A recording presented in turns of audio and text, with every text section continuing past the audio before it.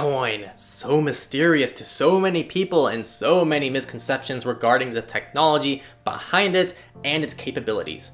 Is Bitcoin and are other cryptocurrencies anonymous? Are they fads? And what's the future of this technology?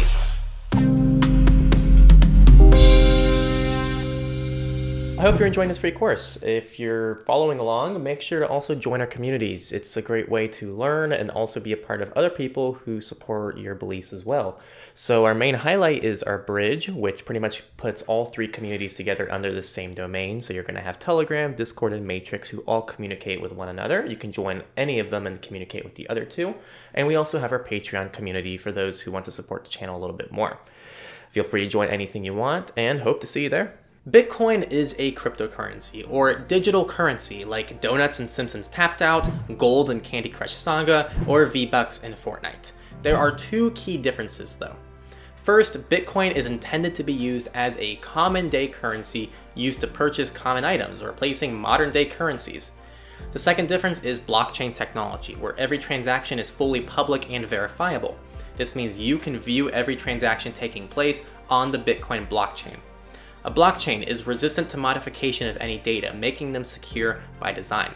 They're also decentralized, meaning no one person controls the blockchain, giving power to users and allowing them to control and send their funds worldwide with no third parties. There are other benefits. The invention of the blockchain for Bitcoin made it the first digital currency to solve the double spending problem without the need of a trusted authority or central server. There are no banks or other third parties that control how you store and send money. You have full ownership. And it's a worldwide currency, which could rid the need for conversions and globalized currency. So that is Bitcoin. It wasn't created to be anonymous, it wasn't created for illegal activities, it wasn't created as a scam, and it wasn't created as an investment opportunity. Now you might be asking, why is it used for illegal activities if it's not anonymous? Let me answer that. First, Bitcoin is being replaced by Monero for illegal activities, and I'll expand on that in a sec.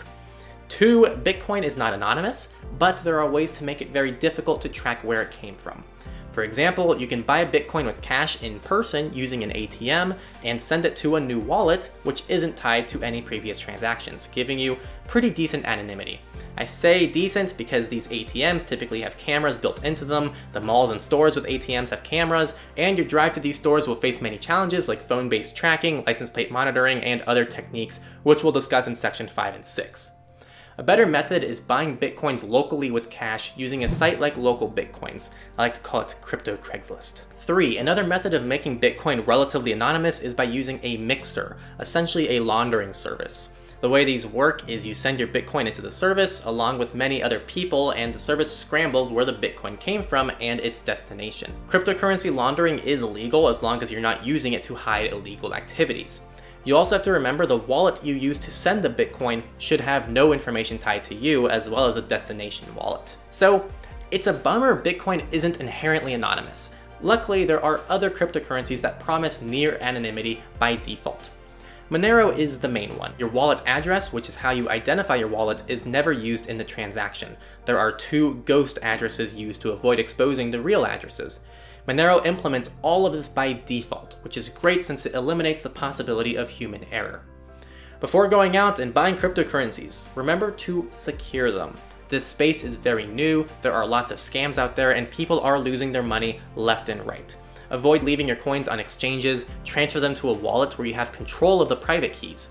If you want the utmost security, you should go pick up something like a Ledger Nano or other hardware wallet, which is considered the most secure method of storing cryptocurrencies.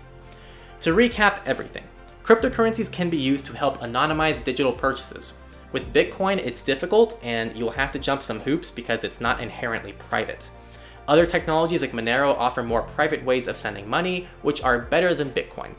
Remember, as always, do not put full faith in the technology. Create these accounts and send transactions assuming they will be compromised, so even if they are compromised, your personal data still has another layer of protection. I hope that cleared up some cryptocurrency misconceptions. It is very cool to witness where this technology will go, and only time will tell if cryptocurrencies really will take off. The use case is definitely there, so let's see what happens. Thanks for watching, and I'll see you in the next lesson talking about auditing, the most fun thing.